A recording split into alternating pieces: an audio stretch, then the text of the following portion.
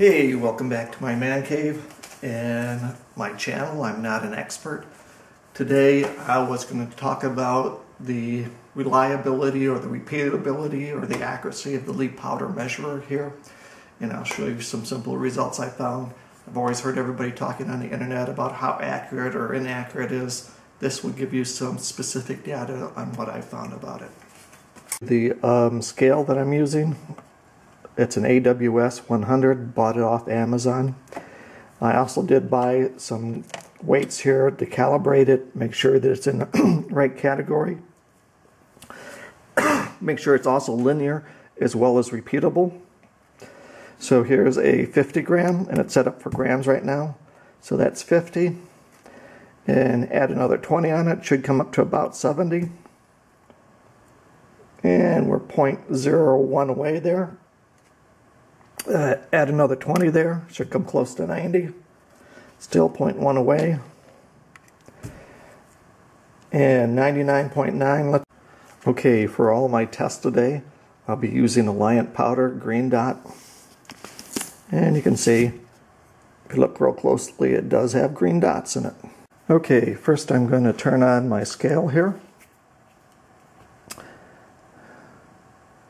And this is the measuring system I'll be using. Looks like a little measuring cup out of Country Time lemonade. Works great for me.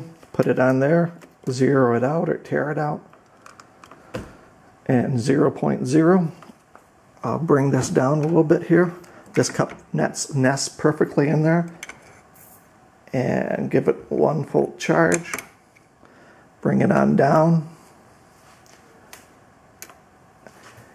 And it comes in at 3.7 grains.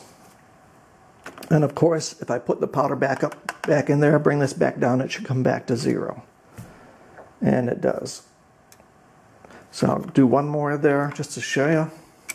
Give it a shot of powder. Bring it back down over. And it comes in at 3.7 grains. Okay. I did that 25 times, recorded all my data, then put it on a graph chart in Excel and did all the calculations for it. Turned out I averaged 4.1 grains plus or minus 0.3 grains, which works out to be plus or minus 7%. Just for reference, if you go to the lead data for green dot, and I have this set on 0.53, it should be coming out to 4.2 grains, so 4.1 grains, not too much of a difference there. So like I said before, every time I'm done using my powder in my lead measurer, I empty everything out, turn it off, bring it on over here, and put it back into the box or the can here with the rest of it. And I was noticing that when I did that, you get some static cling there, you give it a tap, and it falls down into there. So my question is, if I tapped the lead powder feed every time, would I get more accuracy out of it? Okay, for the next 25 measures, what I did is put the tablespoon in there, tapped it, cycled it, tapped it, brought this back out, and weighed it. And that came out at 4.0. Put it back in the top there. I can check it again. Went back to 0.0. Put it underneath here. Come up. Oh wait, I was going to tap that first. Then bring it all the way back and tap it again. And let's see. So this one came out at 4.1 there. I did this for a total of 25 times. And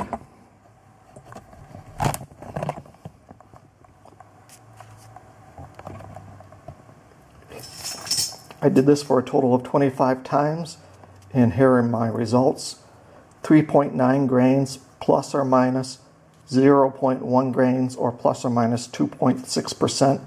You can see it made a huge difference. Apparently there is a little bit of static cling to this powder, and you can, if you could see real closely, this green dot is a flat circular disc type of powder, and I'm guessing that if you went to a powder that was small and spherical, you'd have less chances of the flat surface clinging to the sides of plastic and a better release and probably better accuracy. So again, the green dot without any tapping, just directly feeding, was 4.1 grains, plus or minus 3, or plus or minus 7%. And the dispenser was vibrated or tapped, 3.9 grains, plus or minus 0.1 grains, or plus or minus 2.6%. And of course, I had it on the Lee auto disc capacity 0.53, and it should have been 4.2 grains. So you can see again 3.9 average and 4.1, and it should have been at the 4.2.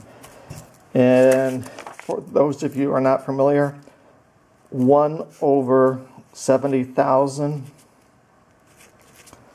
pounds equals 0.1 grains. So whether or not that's incredibly significant, I couldn't tell you. When I go out to the range, I'm sure I'm getting that same variation in the shells I load. I cannot tell the difference. But then again, the name of my channel is Not an Expert. So thanks for stopping on by. Talk to you later.